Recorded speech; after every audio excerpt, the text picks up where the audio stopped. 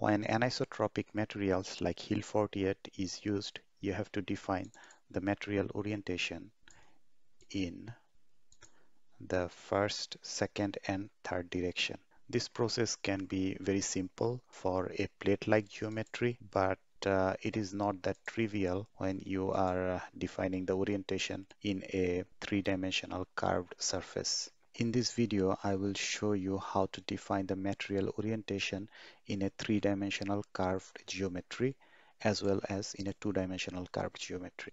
Let's start with the plate geometry. According to the global coordinate system, this is the x direction, this is the y, and along the thickness is the z direction. If you draw the geometry such that the material orientation first, second, and third is in accordance with the global orientation or coordinate system, you can define the material orientation just by clicking orientation, selecting the geometry, done, and then from here just select global and OK. So, and by that, by the name global, your material orientation is defined according to the same orientation of the global coordinate system. But for this 3D geometry, if this is the first material orientation along the streamline and the second material orientation is along the arc of this geometry, and the third material orientation is perpendicular to this surface, that means the thickness is the third material orientation. To define such a material orientation, we will again go to orientation, select the whole geometry, and then use default orientation or other method.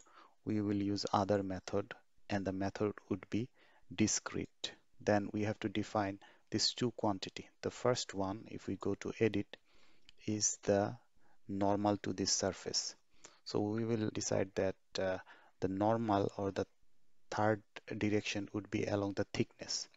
So to do so, we make sure it's click at 3. Then we will select this upper surface. To do so, go here, and if here it is selected individually, then change it to by angle. Keep this one default.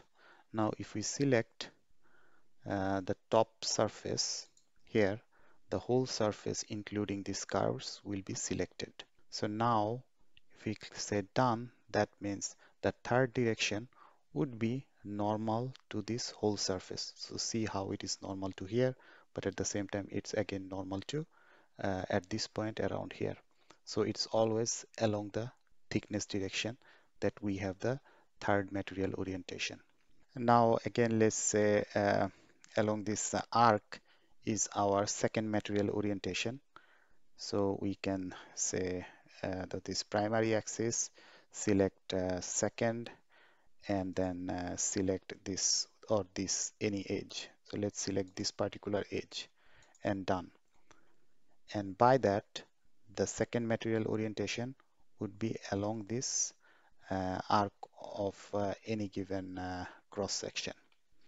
Now by default, when we have defined the third direction to be normal to this surface and the second direction to along this arc, the first direction will be by default along this streamline. And by that, we have made sure that our material orientation is as we want. For example, you can see this is the second direction, this is the first direction, and out of plane is the third direction. You can see the normal here at any point. So first direction goes here, and normal to that along the arc is the second direction. Same for here, the first direction, second direction, and the third direction is again along the normal. And by that, you are done with defining your material orientation.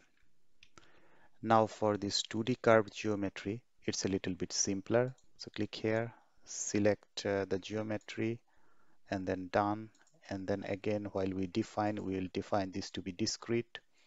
And when we go to define here, we can only define one quantity. So in this case, I will define this to be my first material orientation. So first material orientation, and then select a surface. So again, make sure it's by angle, and by default it's 20. And by doing that, you can select the whole edge at a time.